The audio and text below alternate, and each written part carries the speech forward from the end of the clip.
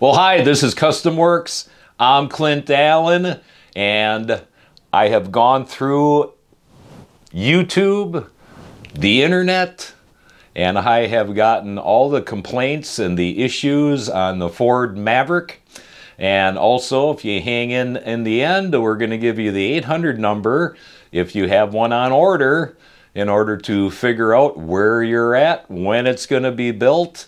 And they also have other information. This is a dedicated Ford Maverick customer service number. Stick around. First, a lot of people are saying that the engine does not have enough power. Well, this is very subjective here. It depends what you owned before. Now, I myself am a V8 man and a diesel man, so I have had the opportunity to drive the base Ford Maverick, and I'm here to tell you, obviously, if I was going to pull 4,000 pounds behind me, I would probably be griping that the engine didn't have enough power. But in regular situations, I'm here to tell you this thing has more than enough power. So once again, this is subjective. Take it for what it's worth.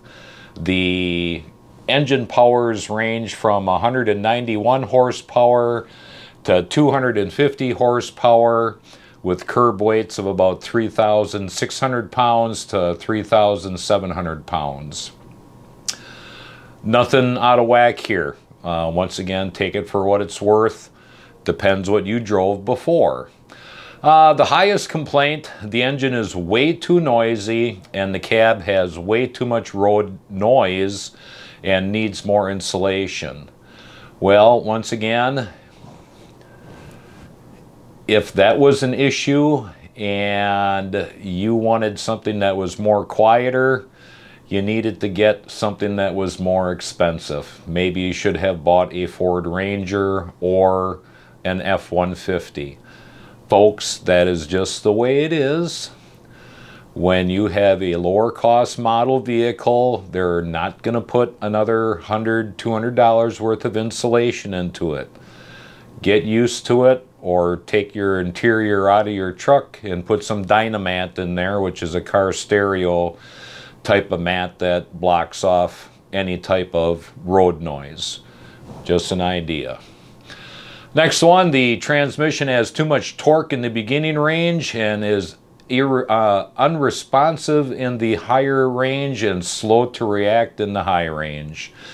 In a multiple gear transmission, they want to get you off of the line as quick as possible, and you're going to run through them gears really quick. That is how you save the fuel mileage, and this is why you're able to get 40 miles to the gallon. That is just the way it works.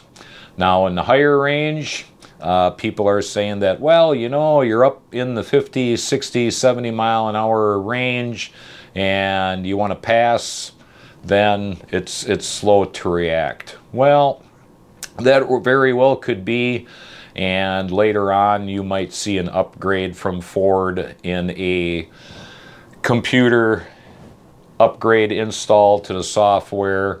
But once again, I drove one of these, really didn't see that issue. So take that once again for what it's worth.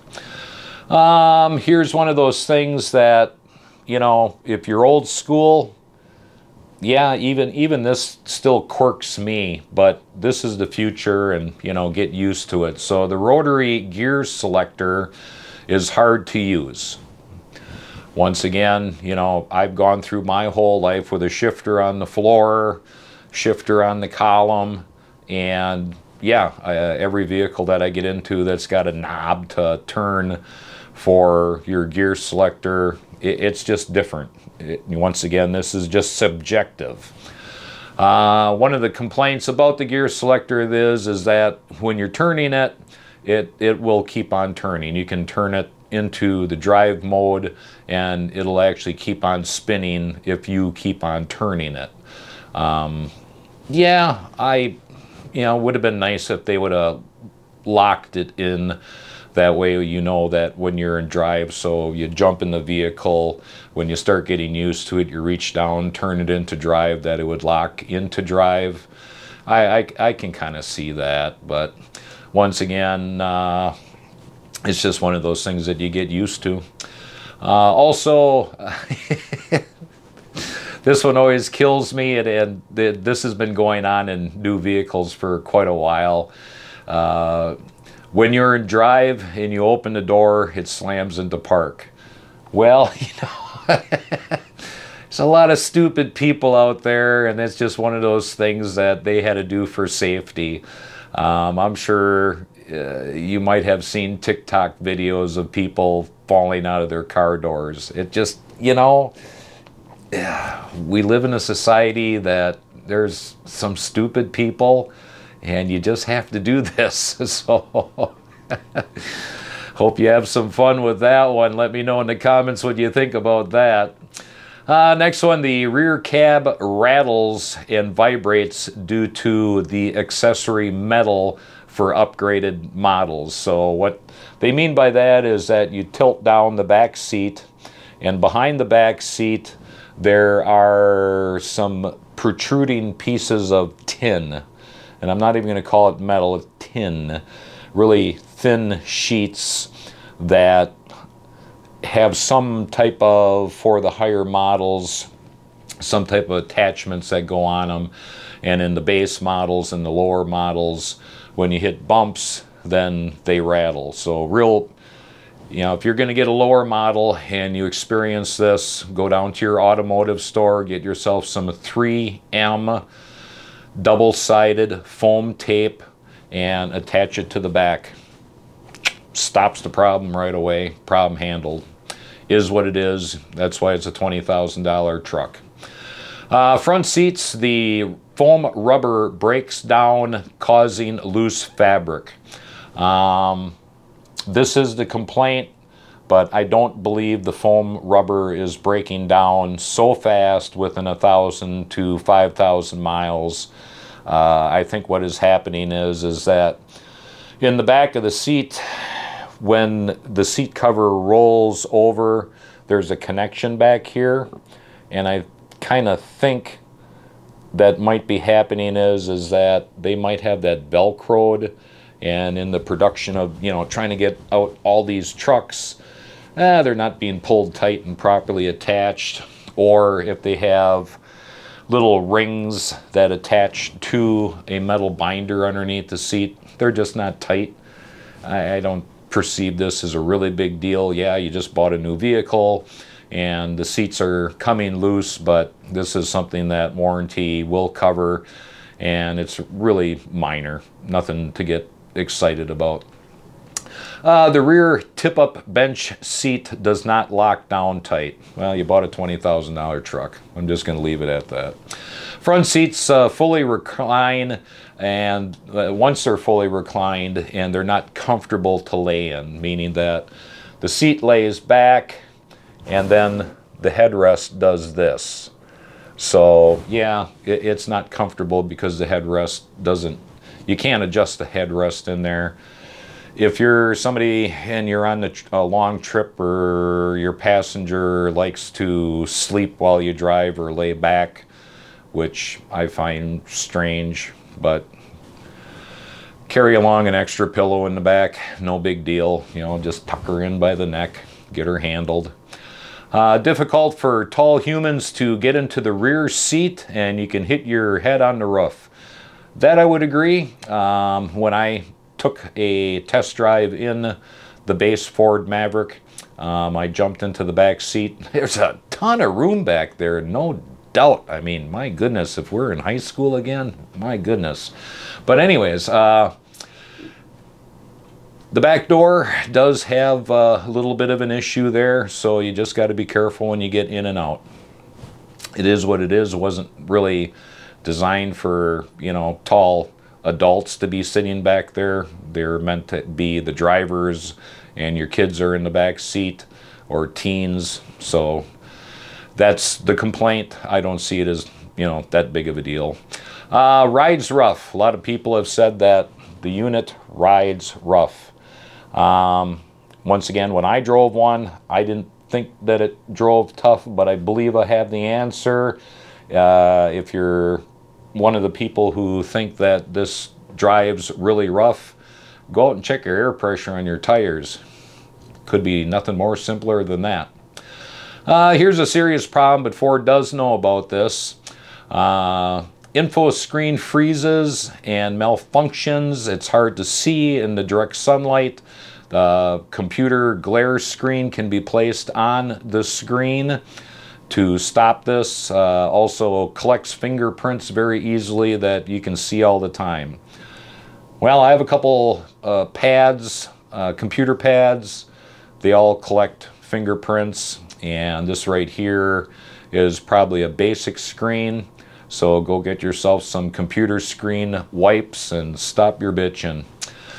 Next one is going to be lane assist is not working properly. Where I'm from, we were taught how to drive and pay attention when we drive, so lane assist is something that I wouldn't even care about, but for the people who do. Once again, Ford is aware of this. They know it is a hardware issue and it will be handled in the future. The next one's kind of scary. Burning plastic smell. Seems that there is wire grommets that run very close to the catalytic converter, and then also you have new vehicle smell. So it's hard to say which one it is, but it's very normal to get a new vehicle and you have that burn off smell. You have the oils burning off, you have the transport burning off, just that new vehicle smell that you get. So it might not be an issue, it might be an issue, it's hard to say, but these are one of the complaints. Voice command is intermittent. Once again, this goes back to the info screen. Ford is completely aware of this. Yeah, it sucks you bought a new vehicle, but they will get this handled in the near future, hopefully. No auto up window and only driver's side auto down window. You bought a $20,000 truck, guess what? That's what you got. Auto high beams are too sensitive. When I drove it, of course, it was during the day, so I didn't get a feel for these automatic headlights. I have driven other vehicles that do have auto dimming and auto high beams. Didn't like it. That's just me. So that goes back to being subjective. That's just me. If you're not used to it, you might not like it. I think it would be something, though, that would be very easy to get used to, though. Next complaint is the start-stop technology is irritating. Once again, I think this is a situation where if you've been driving for, you know, umpteen 20, 30 years, yeah, you know, it is more up here than it is an issue, actually. It works. There's nothing wrong with it. And I have driven quite a few newer vehicles that do have the start and stop technology. You know, I didn't like it. You get in there, you can bypass it. They do make bypass the aftermarket equipment to plug in and completely stop that. If that's just so irritating, then go out and buy one of those systems and get it installed. A lot of people are concerned that, well, you know, if I'm in stop and go traffic, then it's not going to go right away. Well, I'm here to tell you, I've had the opportunity once again to drive a few of the stop-start technology vehicles, and I took her to the extreme. She starts and takes off every time. It is just that quick. I never had an issue, so don't worry about that. Windows are very slow to go up on the front two doors. The rear door seems to have the windows shoot up and down. A lot of people are saying that the front windows go up and down too slowly, especially up. Yeah, probably got a cheap motor in there, and when I drove, I didn't really, it didn't faze me. I didn't think it was all too slow. But, you know, could have been a different shipment of motors. The next one, speakers are too cheap. Well, I'm a car stereo kind of guy myself, and the simple fact is that the speakers that are in the Ford Maverick probably cost $3 a piece. And if you want better speakers, there are all kinds of manufacturers out there that make fantastic speakers. I have yet to see any manufacturer, even the $3,000 stereo systems that they charge, have quality speakers. Usually it's the name is plastered on there like Bose, and it's some cheap, you know, China-made speaker anyways. So go out, put in better speakers. This is nothing that's new. Nothing at all. This has been going on since they developed aftermarket speakers. Go put some better ones in if you don't like them. Top part of the headlamps have no lights in them except for the top of the line model. Well, then buy the top of the line model.